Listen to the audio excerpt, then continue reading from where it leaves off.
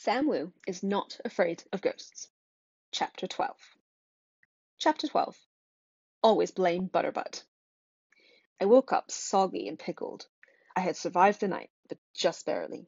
I was sure I heard the ghost at least 49 times throughout the night, but my pickle juice repellent must have worked.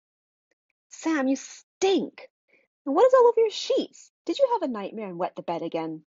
My mum asked at breakfast. Is this about the ghost? I did not wet the bed, I said. Do you think Sam got any sleep that night? How do you know? I just spilled. Butterbutt came up and licked my leg. Then he licked it again. I think he was tasting me. Pickle juice might repel ghosts, but cats seem to like it. Spilled what? My mum said, wrinkling her nose. None of your business, I said. I picked up a newspaper and pretended to read it. That's what my dad always does when my mum asks him a question he doesn't want to answer. This always works for Dad. I didn't even get to the end of the first headline when my mum ripped the newspaper from my hands. Wu Ga Bo!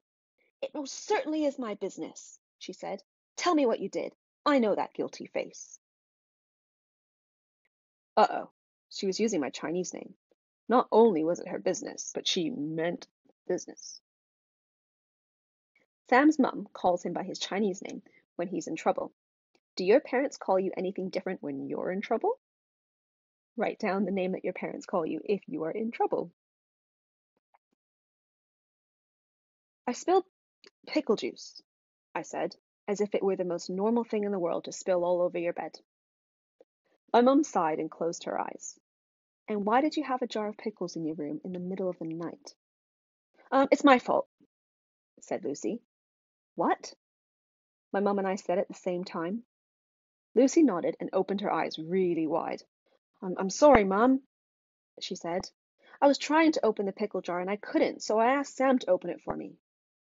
I don't even like pickles, my mum said, looking back and forth between us.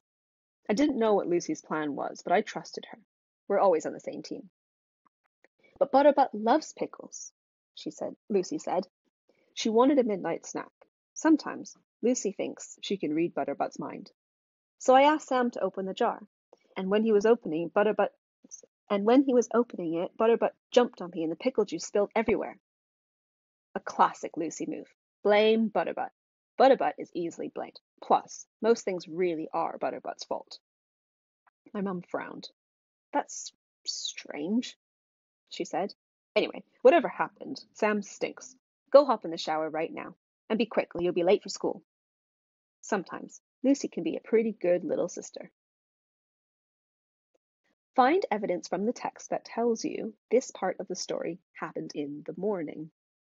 So what you need to do is you need to find a bit of the story and you need to copy out the exact words that tell you that this part of the story, this chapter 12 bit, happened in the morning.